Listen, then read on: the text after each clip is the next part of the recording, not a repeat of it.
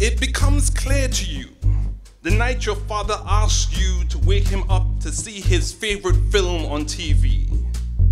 And despite cups of coffee, bright lights, and company, he is asleep, with his dark rimmed glasses tilted on his face before the opening credits are even up.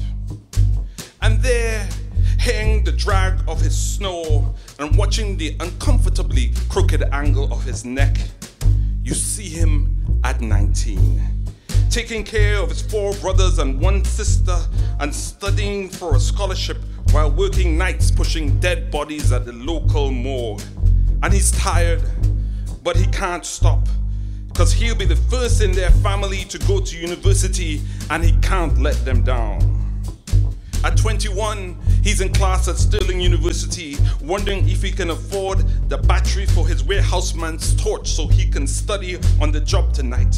Nobody told him that Scotland would be this cold, and it's so lonely sometimes, but he has to pass these exams.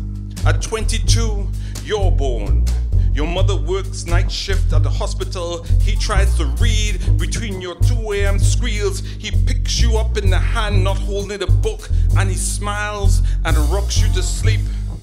25 now, working late 5 nights a week, trying to snatch a few promotions, and somehow he thought it might be a bit easier with his degree, and he really needs to move his wife and kids into a place of their own.